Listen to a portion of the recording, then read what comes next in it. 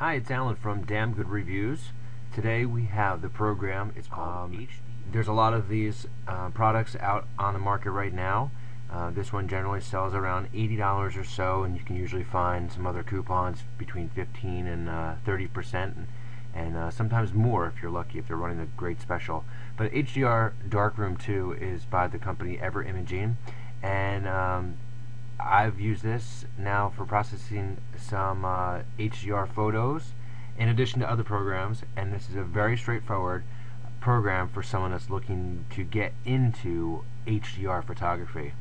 The photo you see up on the screen right now is a collection of 3 different images to create the HDR image, so shot at different exposures, a dark, a normal, and then a bright exposure, and it's combined in the program. So what this does, HDR Darkroom has a lot of very easy and straightforward features, plus you can also export right to a couple different social media platforms, which is really nice too. You just have that right there. So I went ahead and loaded the 3 images, and HDR Darkroom also has an align and a deghosting feature, so in case your images are off a little bit, it will help to make sure everything looks really nice. And trying it on some other images, it looked like it worked really well. So we have our normal options here on the sidebar: batch, save as. We can share, so if we go to share, I'll show you real quick, we can do a Flickr, Facebook, or Twitter, which is really nice. And don't forget, now Flickr offers up to 1 terabyte of storage space for your photos, which is really cool. Just some of the basic features right here are really excellent. We have the tone balancer, which actually looks like it is spelled wrong. It says tone balancer, so hopefully they update that. Just a little note there.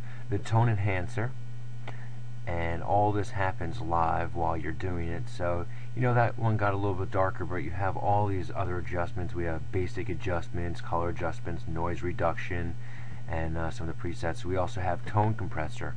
So these are a lot of the options that you would see in a lot of the HDR programs to really achieve the image that you're looking for. So again, we have the strength of the HDR, so I can adjust it. And this one just looks more like a normal photo that's like perfectly exposed. And you got to remember, HDR photography, which is high dynamic range, really allows you to capture an image that you would not be able to capture with a single shot. So again, we have our basic adjustments, and we can do that, and you see it's happening live, which is great, so you don't have to wait for it to render really or anything like that.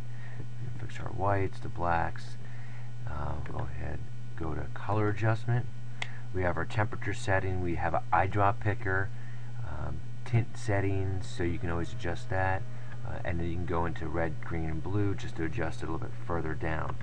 Now again, this is not a very in-depth and advanced program, but this is really great for someone that's kind of scared to have all those features, but this will still generate a really nice looking HDR photograph. And again, it's very straightforward, but you still have a lot of options to play with. We have our strength features. So some of the stuff, depending on how much you move around, might take a second or two to auto update. But also we have our tone enhancer. So if we go back to that, you see how it compresses the image a little bit different. So we can do a fill light, and it just you work with it to see where you want to go with the photo and what you're looking to achieve. And the same thing in these, we have the basic adjustments and the noise reduction, things like that, because sometimes noise comes into play when you're working with HDR photos. So let's go back to the tone balancer, and this one, tone balancer, kind of starts to make it look a little bit more animated or cartoony sometimes, but then you can really work with it.